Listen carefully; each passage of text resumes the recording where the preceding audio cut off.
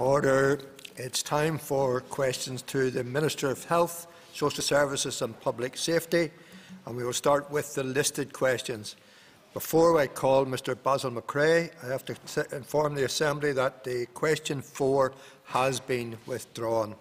Mr McRae. Question number 1, please, Mr. Principal Deputy Speaker. Mr Principal Deputy Speaker, local gum medicine clinics are an effective means of providing for the diagnosis and care of patients with sexually transmitted infections and related problems, including contraceptive care, genital conditions and HIV. Confidentiality is a fundamental component of working in the clinic, and staff are trained to deal with all sexual health problems and provide advice and education and information to their patients, friends and family and outside agencies. The main conditions treated in this speciality are bacterial STIs, syphilis, gonorrhoea and chlamydia, and viral STIs, human papillomavirus, herpes and musculum. Gum clinics may also provide additional services such as erectile dysfunctional management and, importantly, act as centres for training and governance for sexual health networks. Mr McRae for supplement. Minister, in England, the Public Health Outcomes Framework provides useful indicators which local areas can be benchmarked against. One indicator is especially relevant to adult sexual health, and that is the proportion of people presenting with HIV at a late stage of infection. What is the Minister's view of the framework, and is it relevant to Northern Ireland? And if so, would he accept that the number of consultants in our gum clinics ought to rise from 4 to 20 to meet the demand? As the member will be aware, the RQA undertook a review of the provision of specialist sexual health services, and that report was published in October 2013. And I think one of the reasons he's raising this is that there is a vacancy, a staff vacancy within the present provision. That's a grade 6 nurse. Well, what I can tell him is that that post has been advertised and trawled, and I think we'll be in a position fairly soon to indicate that there has been that appointment, which we believe will bring us up to the full complement of staff required. He raised the issue of HIV. In total, we've had 522 people have been receiving HIV care in Northern Ireland in 2011. That's the latest figure. And also in that year, with 82 new diagnoses were made of HIV. I think that's very unfortunate, because HIV has been with us now for almost 30 years, and there has been a very intensive public education programme to alert people of the dangers of certain practices which run the risk of contracting HIV. And sadly, even though that extensive campaign has been well managed by the PHA and has targeted the entire population, we still are seeing an inexorable rise in the number of HIV diagnoses. And I think that's very, very unfortunate, because there are very simple and effective ways of avoiding contracting that condition. Ms Paula Bradley. Thank you, Mr Principal Deputy Speaker. And as the Chair of the All-Party Group on Section Health, I welcome the Minister's response, albeit I want to impress upon him the pressures that our gum clinic is facing up in the Royal. And as the Minister would be aware, we have a reduction in cervical cancer due to good vaccination programme in our girls, albeit we still haven't provided that for our boys. We also have a reduction in teenage pregnancies. Can I ask the Minister what he is doing to further reduce this number? This is actually quite a good news story. In 2012, there were 1,100 recorded births to teenage mothers in Northern Ireland. That's 6% lower than 2011, when there was 1,170, and even more fundamentally, at 27% lower than a decade ago, when it stood at 1,502 births. However, I must emphasise that the birth rate for teenage mothers aged 13 to 16 remains 2 to 3 times higher in the most deprived parts of Northern Ireland. This is still an issue, but at least it's an issue that we are tackling with considerable success. And we know the outcomes for children born from teenage mothers often are much poorer than those of mothers who wait to a more mature age before giving birth. The HPV vaccine has been a success. Of course, the incidence is much lower. It's much more an issue for young girls than it is for young boys, but we're keeping that issue under review. But at least on both counts, in HPV and in terms of teenage pregnancies, we are having considerable success. Regarding HPV vaccinations, we're going to be guided on the evidence, but I need to say once again, extending that to a wider population will require more funding. And one of the fundamental issues that I face is the fact that I have no finances at all for new service development in 2015-16. And that's an area of profound concern to me, because there are so many worthy initiatives that could be rolled out to protect public health, and at the moment we don't see where we're going to get the money to pay for them. Call Mr. Colm Eastwood. Mr. Principal Deputy Speaker, can I thank the Minister for his answers thus far. The Minister alluded to some of the figures around HIV cases. I think it's the fact that since 2000, between the North and GB, we've had the largest increase in new HIV cases. Does the Minister know why that is, or what we're doing or what we're not doing to try and turn that around? I presume he means Northern Ireland when he refers to the North rather than Malin Head. The review team in 2013 found that Northern Ireland doesn't as yet have a specific set of agreed standards for sexual health services, and there's a need for standardisation of practice across all of those services. It indicated that we needed to do more in terms of commissioning, leadership training, workforce planning and the capacity of services. It's no doubt it's very worrying that Northern Ireland in particular has a greater increase, but of course we did start from a much lower base. And of course, as Northern Ireland has become a much more cosmopolitan society, we have found that that has led to an increase in sexually transmitted infections. I find it quite worrying because not only is HIV increasing, for instance, the number of sexually transmitted infections diagnosed at gum clinics has increased by 28% between 2000 and 2011. And in 2011, there were 7,661 new diagnoses were made at those clinics. That's a very, very worrying statistic. And we really need to get the message home to our population and to those who have come into our community that there are important steps that can be taken to avoid contracting sexually transmitted infections. And it very much depends upon the community listening to that message and taking advice that will prevent what is, to me, quite a worrying change in the situation. Call Mr. Cathal Boylan. Ceist Everdaw, Leatherhall. Question number 2, please. While I have no plans to develop a regional strategy specifically for Huntington's disease, following the publication of the United Kingdom Strategy for Rare Diseases in November 2014, my department is currently developing the Northern Ireland Rare Diseases Implementation Plan.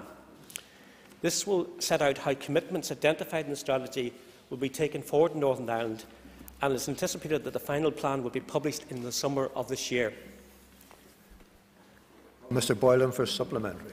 Thank you, Mr. Principal Deputy Speaker, and could I thank the Minister for his answer. But could the Minister just outline what services are available at present?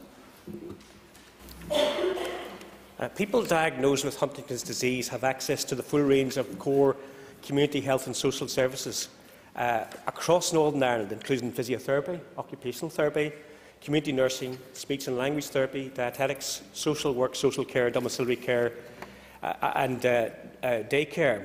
The Huntington's Disease Regional Service is provided by the Belfast Health and Social Care Trust, and I fully support the need to develop research, particularly in the rare disease sector, so that patients can receive the appropriate treatment at the earliest opportunity. There are 120 patients in Northern Ireland currently being treated for Huntington's disease in Northern Ireland. It means it constitutes a rare disease. Now, it's a very serious genetic condition and life-limiting. That doesn't indicate that we don't take it seriously, but it does make it difficult for that relatively small number of patients to develop large-scale projects for it. I would say that based on clinical need, there's always the option of travelling across to the mainland of the United Kingdom for specialist care, but that case would have to be put up by the clinician and funded accordingly. Call Mr. George Robinson. Thank you, Mr. Principal Deputy Speaker. Can I ask the Minister for an update on the rare disease strategy?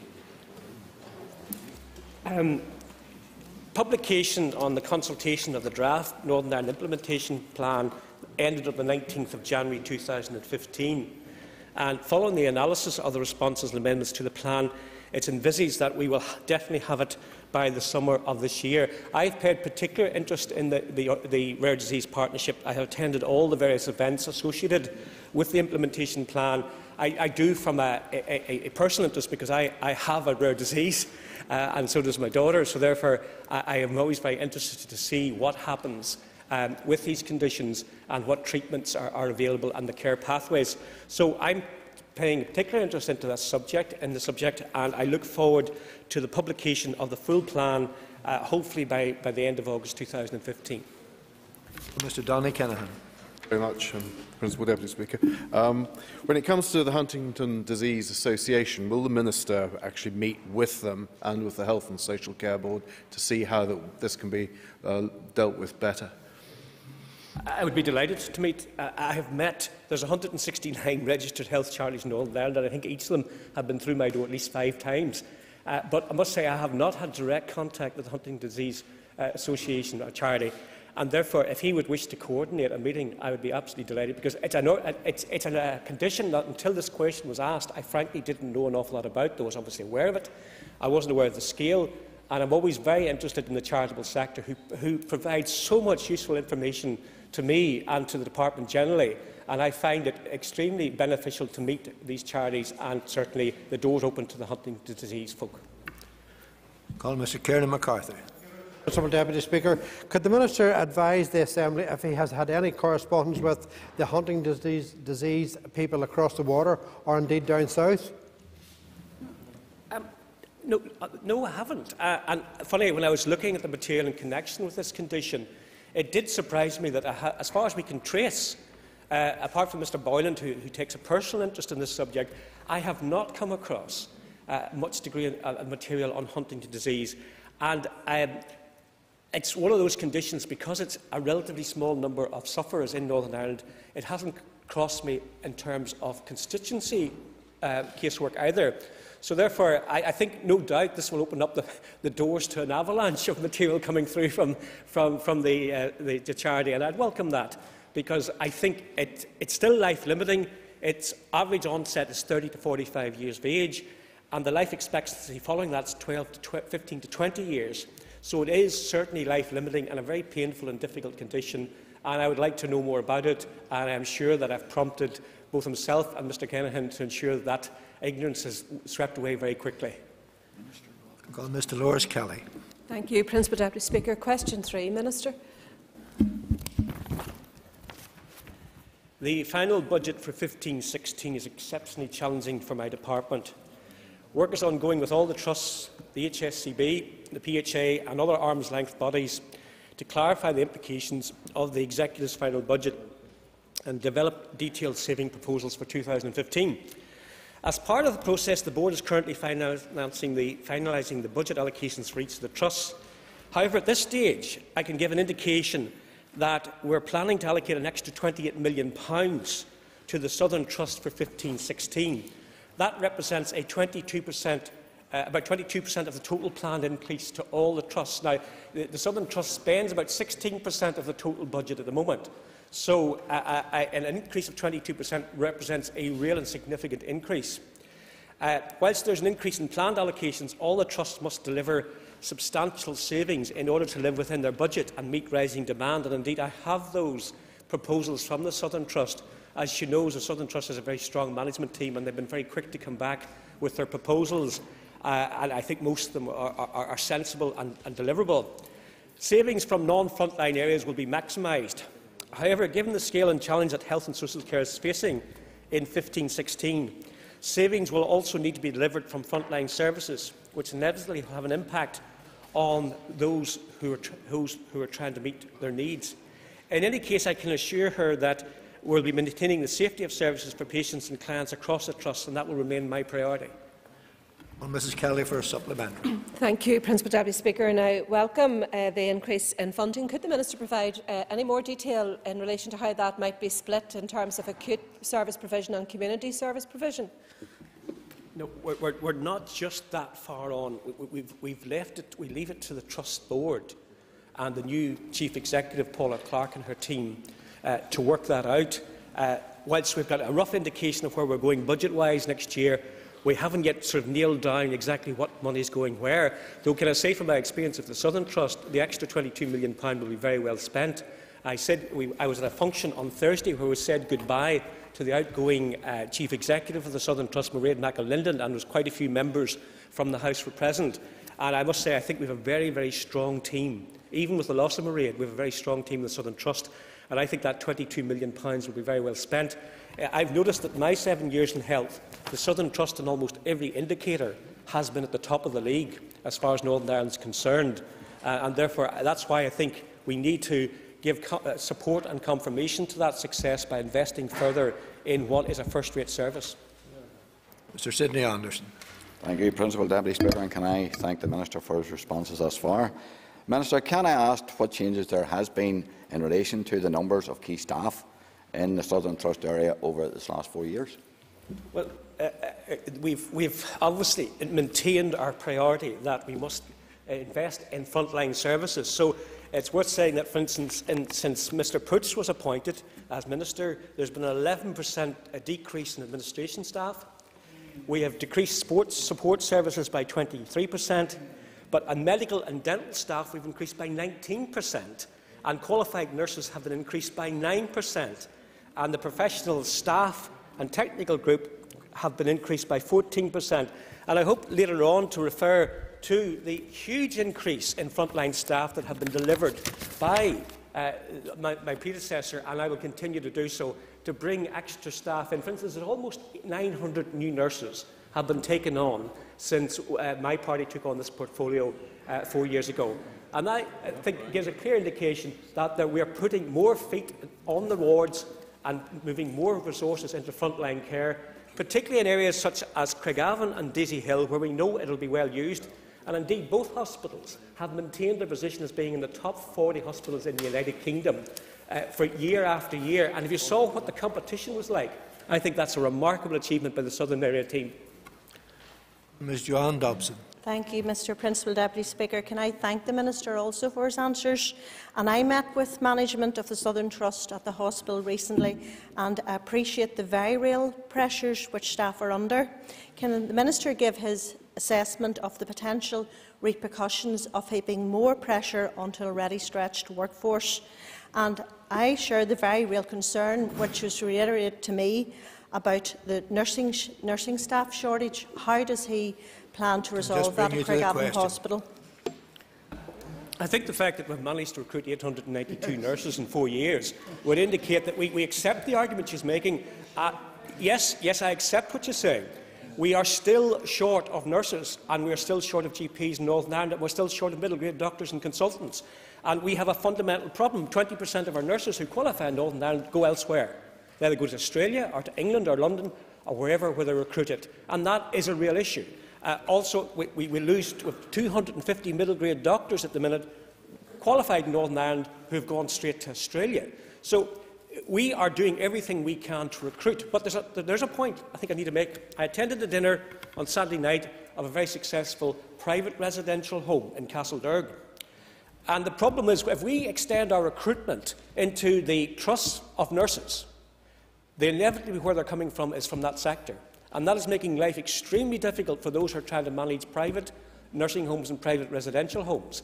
We're robbing Peter to pay Paul. And what we need to do under the workforce review is to find a way where we can train more nurses to supply the need that she's identified. But I can also say the Southern Trust have been much more successful than other trusts in attracting and retaining staff. And therefore, for instance, their bank agency budget is much smaller than the other 4 trusts. Call Mr David McNary.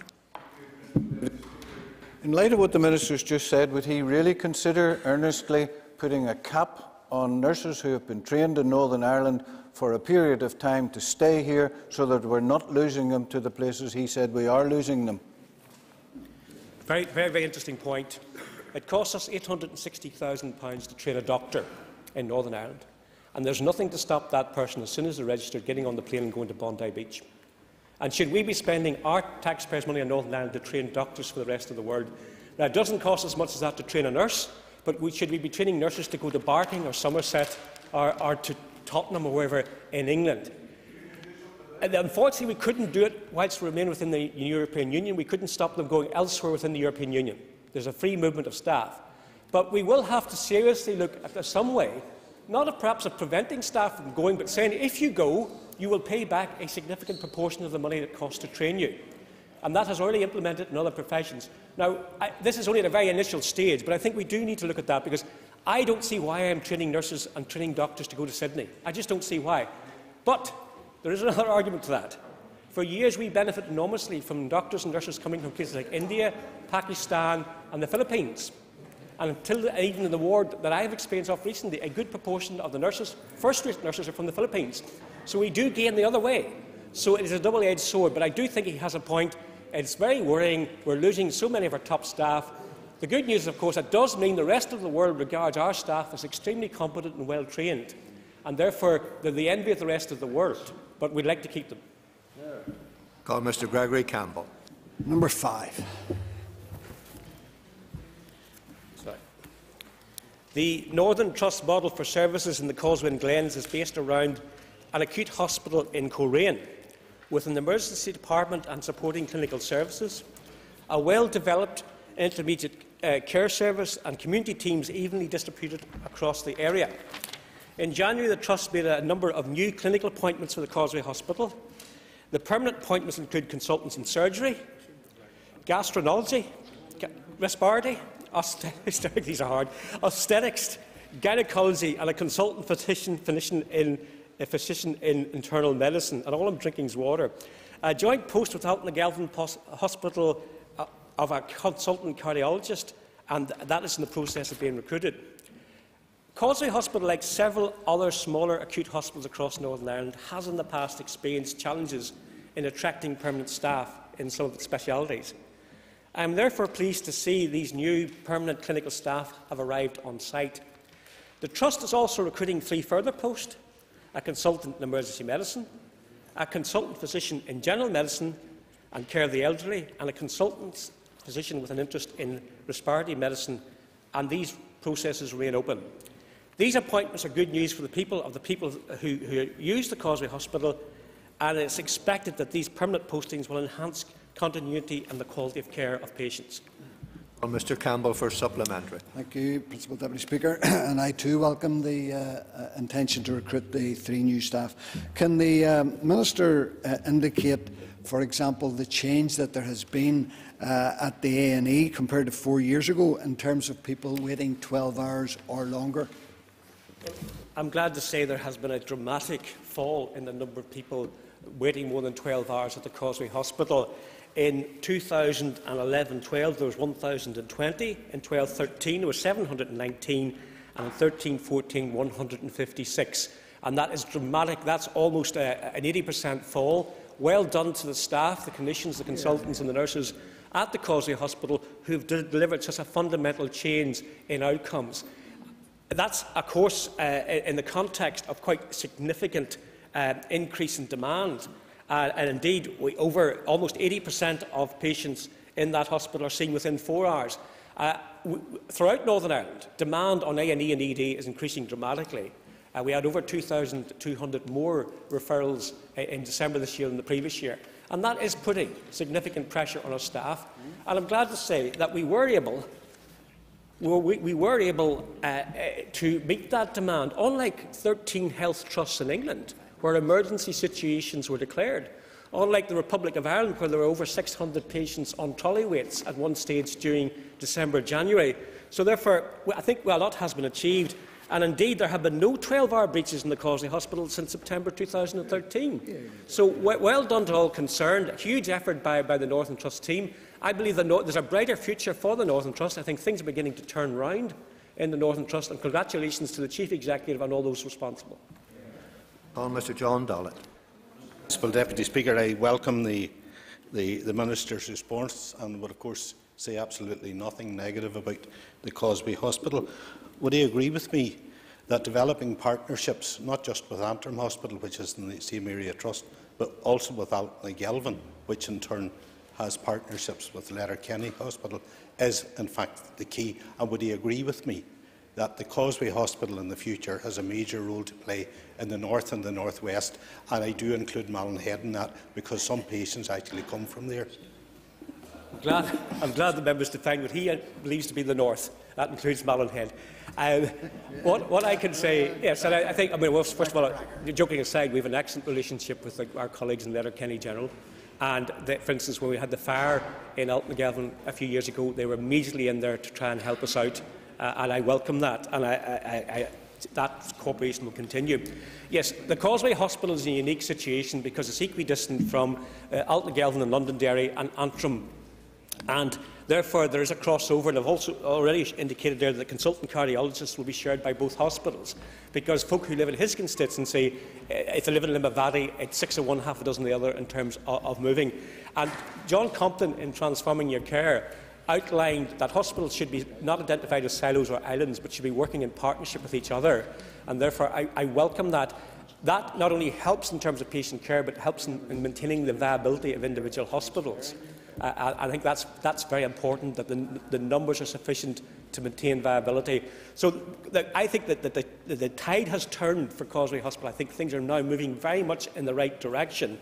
And I believe that the new team in charge of the Northern Trust has given a new priority to that. And I know from letters that I've received from him that he certainly believes that the Causeway Hospital is providing a first-rate standard of care, and we hope that's maintained in the future. Call Mr. Jim Allister. Thank you. Can I welcome the recent permanent appointments, not least because it's not so long ago that his predecessor was telling us about how difficult it was to recruit people permanently to the Causeway, so I'm glad that that has been turned around. The Minister says that he is committed to the retention of a small acute hospital at Causeway.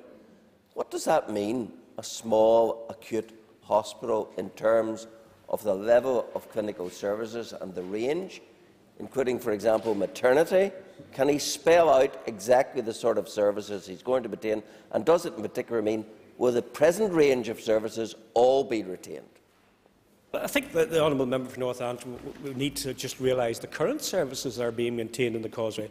There's a ED department, there's day surgery, dermatology, children's ward, coronary care, cardiology, maternity, intensive care unit, X-ray department, mortuary, gynaecology, minor injury unit, various theatres, older people's services, including a rehabilitation ward. The Causeway has a remarkable range of services already. And for a relatively small hospital, but when you compare it to Altnagelvin or the Royal or Antrim, the numbers going through Coleraine are much smaller. But accepting that, I think that list indicates our commitment to the Causeway. Could also say I think that the new management structure within the Northern Trust, and I'll be honest, the new Chief Executive, has instilled a confidence in the Northern Trust, and that the tide has turned in the sense that people have now confidence in the long-term future of the Causeway and are prepared to apply. Now, he quite rightly said there was a difficulty obtaining consultant posts in the Causeway. That was true. Adverts were not being answered. The number of applicants was very small. That has changed. We have made a series of major appointments, and we are continuing to do so, and I think that's good for the future. And I also say that the new Chief Executive of the Northern Trust has made a very strong personal commitment to the emergency department in the Causeway, and I think that has to be good for the future of that relatively modern hospital. Mr. Robin Swan. Thank you very much, Mr. Principal Deputy Speaker. The Minister referred to hospitals working in partnership. I well know that the Dalriada Hospital is used as a step-down facility for the Causeway Hospital. Could he give the House an update on where the Dalriada Hospital stands at the minute? The honourable member will know that a judicial review was taken by one of the patients who used the Dalriada, and interim relief was granted by the courts in response to that. So therefore, I am abiding by the terms of that legal opinion, and therefore there is no change at the moment in services at the Dalriada. I could also say that there has been the most incredible public response in the Moyle area to any change in the status of the Dalriada. And indeed, I think we've all been taken aback by the sheer scale of that and the input from the entire community. So therefore, we keep the situation under review. But as far as I say that the Trust has confirmed that it will fully comply with the Court's interim relief ruling and has restored the status quo Dalriada by increasing the staffing complement and admitting additional patients. So I think that's an indication that this department, when the courts rule, we simply have to follow that. We have no other option. Order. That ends the period for listed questions. We now move on to 15 minutes of topical questions. I call Mr. Sean Rogers. Thank you, Mr. Principal Deputy Speaker. Could I ask the Minister for an update in terms of what he's trying to do to reduce the health inequalities currently being experienced by cancer patients here as opposed to in England? I thought he was going to ask a question about Down Hospital, but he isn't. The situation is that, as you know, we've had the review of the IFR, the individual funding request. That's out for consultation, and that is indicating that we're going to do away with the 95% exceptionality criteria. Indicative of what I said when I launched that particular review and its findings was that we will be trebling the amount of money being set aside for cancer drugs, that's non-NICE approved cancer drugs in Northern Ireland. If he reads the figures, it's quite clear the quantum of what we're trying to do. There will be 2 committees set up to look at requests for funding of non-NICE approved drugs, and we would expect that these new committees will be much more flexible in their approach, and that the people of Northern Ireland won't have to jump through hoops as they were doing under the old criteria. These drugs, of course, most of them are life-extending and life-enhancing rather than life-preserving. But still, my view is that we should try and make certain that someone in Downpatrick is in the same position as someone in Durham or Dundee when it comes to these particular products. There will still be people who will be turned down under a much lower exceptionality threshold. As far as the more general issue is concerned, Northern Ireland, through the Belfast Cancer Centre, based at the Belfast City Hospital, has been able to produce outstanding significant progress in survival rates. And indeed, for some of them, like testicular cancer and prostate cancer and breast cancer, we're now into the 80%, which is remarkable. So therefore, we can hold our head up and say that we are making progress. But still, there are other cancers, such as ovarian, such as pancreatic and lung, where the survival rates are extremely poor. And we need to continue to work on those because, for instance, in lung, less than 10% of the people are alive after 10 years, and for pancreatic, it's less than 5%. And those are the really worrying conditions that we need to bear down on. But I think Northern Ireland is doing well in this field, and that's thanks to people like Paddy Johnston and his team of oncologists at Belfast City Hospital who are doing outstanding work. Supplementary. Could I thank the Minister for his answer and welcome his answer, and also, on a personal level, commend the work of the Cancer Centre in Belfast City Hospital. But considering, Minister, the revelation that 36 million had been received by the Department from the PPRS rebate scheme, what's your assessment of the benefits of creating a cancer drug fund immediately, rather than without prescription charges? I'm glad he's asked this question because I think we do need to look in depth what he means by the PPRS. This year, in 14-15, we're going to get about £13 million in PPRS refunds. Next year, we think it's going to be £30 million for 15-16. I'd say the honourable member for South Belfast doesn't agree with me, but whether it's 13 million or 14 million, it's neither here nor there, because we are spending an extra £12 million this year in NICE-approved drugs, and therefore, whatever we get back from PPRS is completely gobbled up. We can carry that £12 million into next year, and we'll be spending another maybe £13 or £14 million on NICE-approved drugs. So therefore, that will eat up entirely the PPRS rebate. Now, I want to have and of course, PPRS is a 5-year programme. It may not be here in 5 years' time. I'm trying to develop a sustainable model that will ensure that we have the money not just for cancer drugs, but all specialist drugs and treatments for the foreseeable future. And that's why I suggested a very small prescription charge of maybe 30 pence, 50 pence or a pound, with an exemption certificate of £20 or £25. Now, the latest model I've seen has suggested that will raise an additional £16 million.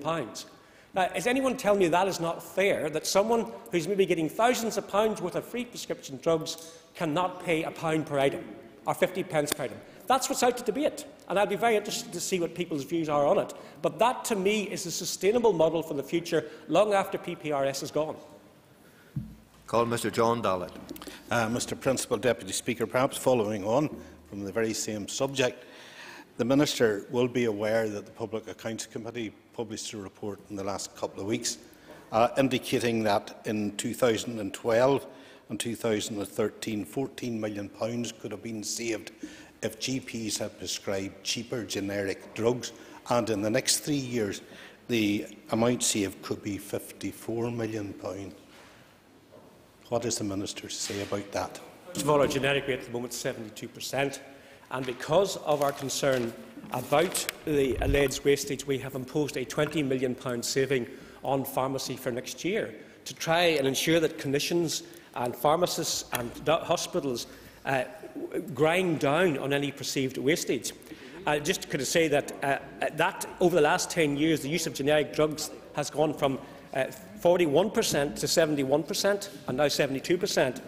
And in the 4-year period from 2013-14, the Department, through the HSE, delivered £132 million of efficiencies in prescribing efficiencies. And that, I think, gives an indication of just how important we consider this issue to be.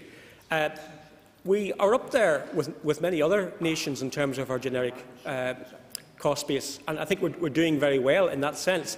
But there are clearly wastages in the system, and I think we need to drive that down. The problem is, of course, whilst we're doing that, demand continues to rise, and there's been a very significant rise since we went to totally free prescriptions. And I think we need to give prescriptions a value. It's a bit like a free newspaper. A free newspaper comes through my door, it's hardly read because it's of no value. But if I buy a copy of the Moan Observer, the Down Recorder, I read it because I've invested some of my hard-earned cash in buying it. So therefore, I think equally the same principle, a very small charge will encourage people to think, A, do I need that prescription? And B, now that I've paid £1 or whatever for it, I should well use it and use it properly. So this is out to consultation.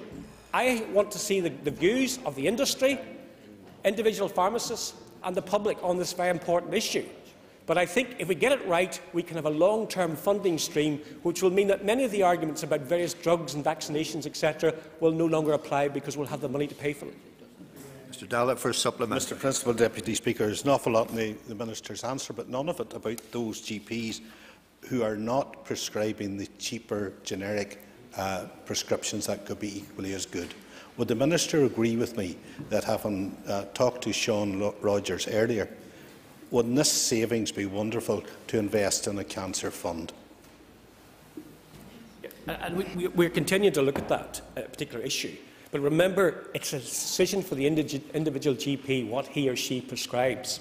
And GPs tell me that there is a certain resistance amongst their patients when a different box appears, even though clinically it's exactly the same product. There's resistance if it isn't sort of the yellow and orange or whatever that they've always had. You move them on to the generic, which can be 90% cheaper. They say it doesn't have the same impact, and therefore there's pressure on the doctor to prescribe the branded product. Now, we need to continue to do this, but I can assure you that the overall trend is very much in the direction of further generics. There's no question about it. We are getting there. And we need to take the BMA and the doctors with us on this particular issue. But I'm hoping that the £20 million efficiency saving, which I'm imposing next year, will force everyone to have another look at this issue. I would say, mind you, on the report, we have to be a bit careful because it's still going through the process of the Public Accounts Committee. And we have a view on some of the assertions made in it. It's not all as black and white as it seems. And the experts within the department tell me it's just not entirely correct in its assumptions. But the basic idea, do we need to drive down more efficiencies in our prescribing budget? Yes, we do. But all of that will simply be gobbled up with other demands within the health service. It is not going to produce the crock of gold at the end of the rainbow, which can be used forever and a day to introduce new non-NICE approved drugs in Northern Ireland. We need something much more sustainable. Call Mr Jimmy Spratt. Thank you, Principal Deputy Speaker. Can I ask the Minister in relation to, I understand officials told the Health Committee last week that there was still a gap of some £30 million to fill in next year's budget, and that's to avoid unpalatable decisions for the Executive. In light of that, and absolutely no money being available to keep up also with developments that are going to be introduced across the water, can I ask the Minister what and how no money for those developments would be felt by patients and indeed by members of the general public? I alluded to this earlier. We are in an extremely difficult position because even looking at all the difficult efficiency savings we have to make, we are something between £29 and £30 million short for 15-16.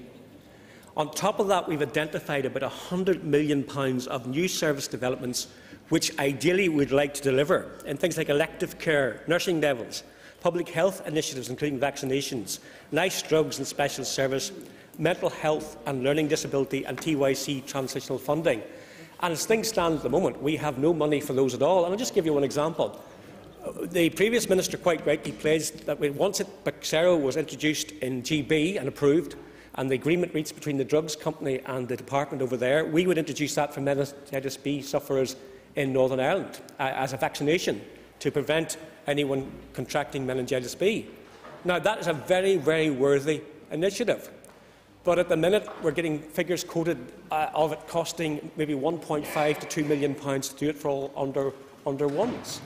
Now, I want to do that, but when I literally have no money in the budget, even to balance the books with what we've already committed to, it's going to be very difficult to see where we can get the cash to introduce that. And that's why the New Medicines Fund, I think, is a very good idea, because something like Bexero could be brought in and used, implemented using that money. And I want to be in a position where meningitis, we've got rid of A and C. I'm hoping that soon we'll get rid of B, meningitis B. We're going to tackle W. And the question is it a worthy objective to make certain that parents no longer have this anguish when their child gets something like flu-like symptoms, that it could be meningitis? But I have to find the money, and I need the support of this House before I can do that. Mr. Spratt for a supplementary. I thank the Minister for his answer, and in light of your answer, Minister, and in the situation that you find yourself within the Health Department, how then do you view calls recently that £300 million more money should be directed towards enhanced welfare payments? Obviously, some of it would be taken away from your department. Yes, when I heard that, I automatically did the sums, and at 40%, that means £120 million would be taken out of my budget for 15-16 to fund welfare claimants. Now, £120 million on the basis that I can't even find the £29 million to bridge the funding gap for next year, and I can't find the £100 million in order to introduce new services, would be absolutely disastrous. And members of this House need to know the consequences of that, because £120 million we're into such serious cutbacks in health that you could not guarantee public safety, because that comes on top of £163 million of savings that have been obtained, £170 million of savings this year, and £163 million of savings next year, and another £50 million that has to come out of arm's-length bodies like the Fire Service, the PHA, the BSO. That is how difficult the situation is. So I'm watching with trepidation. If that happens, it will certainly lead to a deterioration in services and waiting times. The quality of services provided to patients would be compromised, and we'd have an inability to respond to the growing needs of the population of Northern Ireland, and we'd compromise the delivery of key ministerial priorities and commitments. It is as black as that, and certainly as one who has seen the figures, I would urge the Assembly to step back from anything which would lead to the reduction of my budget for 15-16. Ms. Rosaleen McCorley. Gurmaya Free Lascon Corlia, and Diglo Mira Aranira, Kenur, and May Trorlincha Fulchiha, Grinsegi, O'Hill, Gin Village. Thank you, Mr. Principal Deputy Speaker. Can I ask the Minister, when will his department publish guidelines on termination of pregnancy? Gurmaya. Well, as the member knows, this is a very emotive and very difficult issue, and there have been various attempts to introduce guidelines in Northern Ireland. The last set of guidelines were challenged by one of the pro-life charities successfully. There have been various attempts to produce a document which the executive can agree. We're still in that process. I would have to admit to her that it's perhaps one of the most difficult issues facing me and the department at the moment. I have no doubt whatever document is produced will be judicially reviewed. If it's seen as being too liberal, it will be judicially reviewed by the pro-life groups, and if it's judged to be too strong on the pro-life stance, it will be judicially reviewed by one of the what's called, euphemistically called, the pro-life charities. So it's one of those areas where I think it's almost insoluble. It's extremely difficult. I'm working on it at the minute. We're hoping to have something before the executive within the next few weeks. Order. Time is up.